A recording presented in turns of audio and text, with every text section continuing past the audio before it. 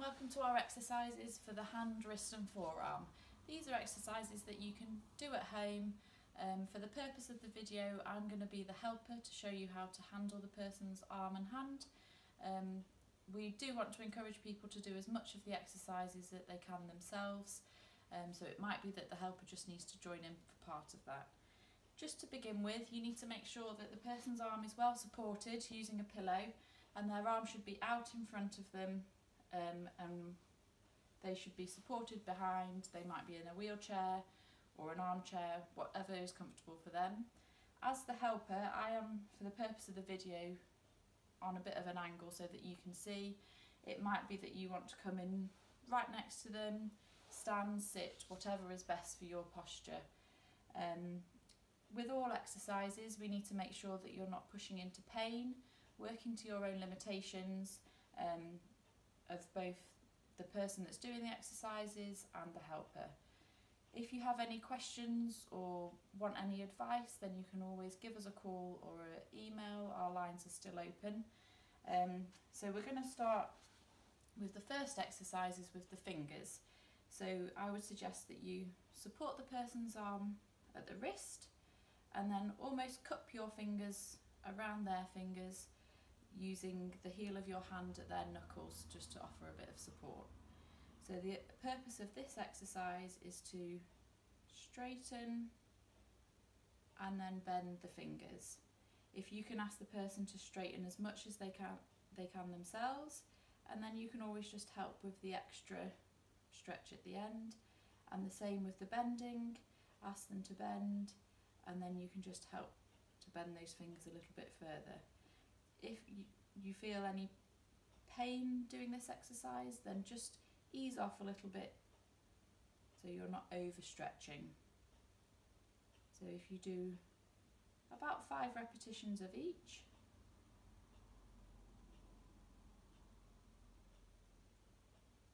Good, I've lost count of reps already. So we'll 4 maybe? Yeah, we'll do one more. So stretch the fingers open and then closed.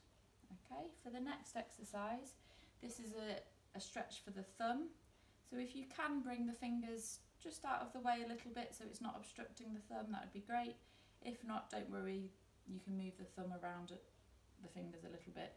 So if you stabilise the hand around fingers and kind of side of the palm, take the thumb, make sure you're not holding right on the end of the thumb so it wiggles around and not just at the base. You want to kind of offer a little bit of support at both ends, and then you're simply just going to bring the thumb across the palm and away.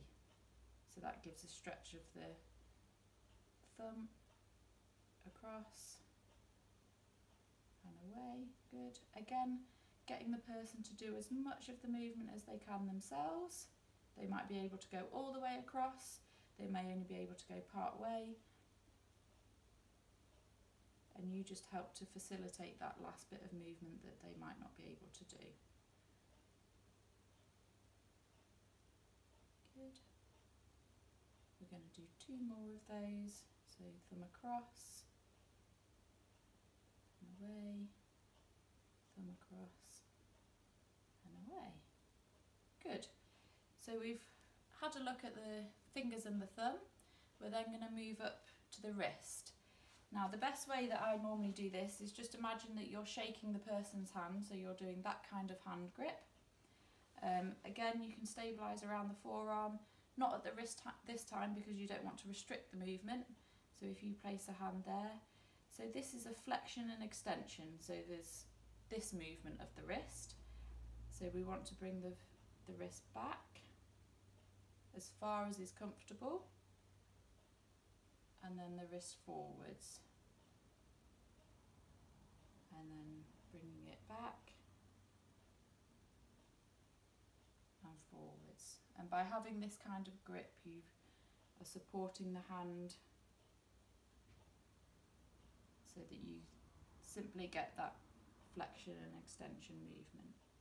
Again, asking the person to do as much of the movement they can themselves, and then just help them with the bit of the movement they can't do. And back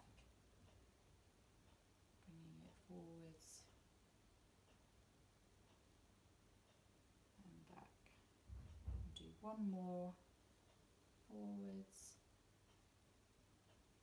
and back. Good. So we're going to move on to the next movement, which is wrist pronation and supination. So it's the twisting of the wrist. So this time I would suggest that you stabilise at the elbow. Again, you can do the same kind of handshaking hold, as it's a nice way to support the wrist and the hand. So we're going to get the person to turn their palm up towards the ceiling, which is your supination, and then down towards the ground, which is your pronation. And then turning up. Again, not pushing into any kind of pain. They may feel a slight stretch, which is okay, but anything painful probably means that you're going too far and need to ease off a little bit.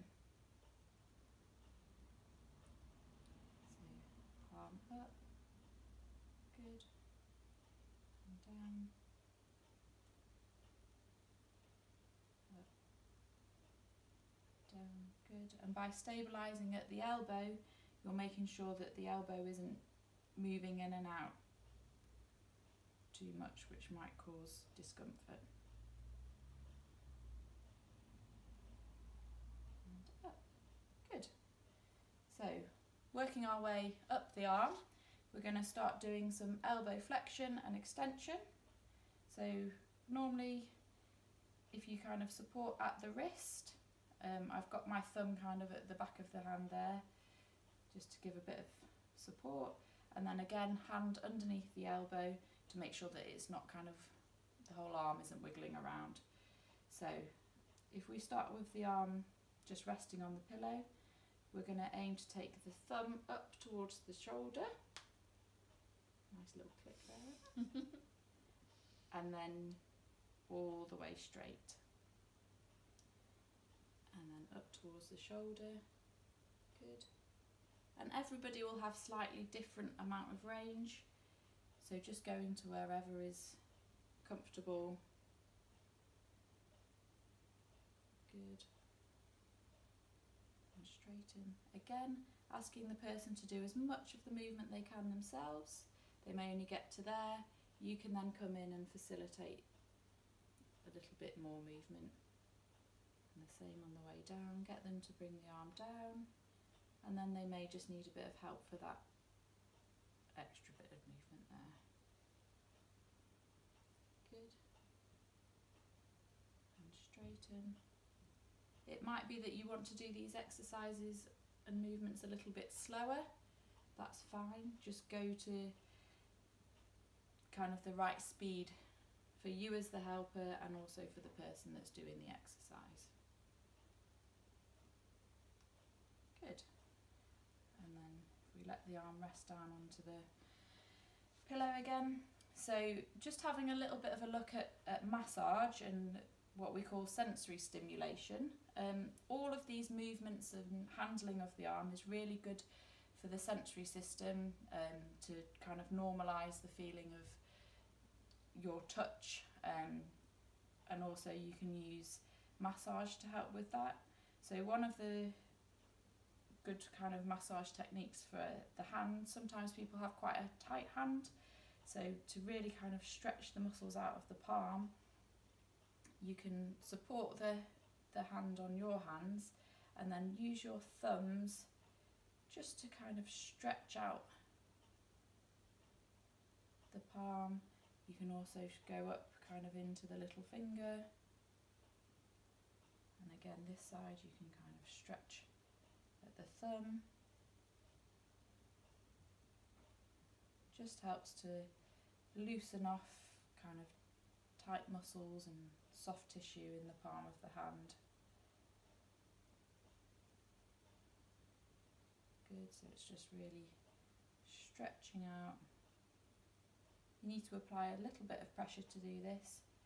Again, not too much pressure so it's painful, but usually people quite like this kind of massage.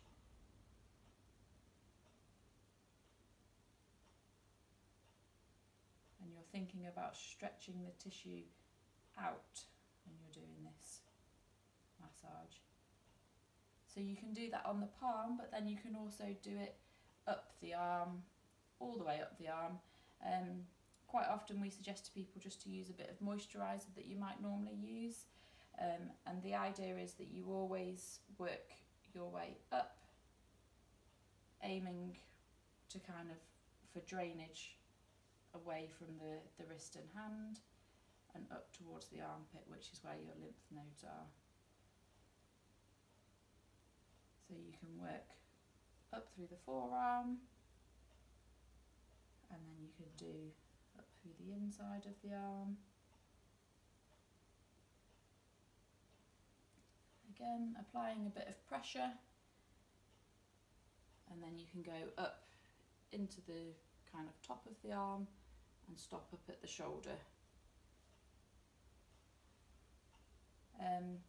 Another kind of exercise that you could do which works on your sensation is use different textures to kind of stimulate the arm. Just for an example is you could use a pillowcase, and it's simply just using the pillowcase all over the different areas of the fingers, the hand, kind of up the arm towards the shoulder. You can use it on the inside of the palm, the forearm, just to kind of get the person used to what the sensation feels like. And then to progress this, you can ask the person to close their eyes and then really get them to think about what the sensation of the pillowcase would be like. And perhaps name where you're touching as well, so I can feel you're on the back of my forearm now. Yeah. Now you're by my thumb. So it's just helping me to really tune into my arm and the sensations that I'm feeling. So you can do that with a pillowcase, or you can use a towel, which is slightly rougher sensation. Again, you can do it with eyes closed and get the person to tell you where Little you're finger, touching. thumb,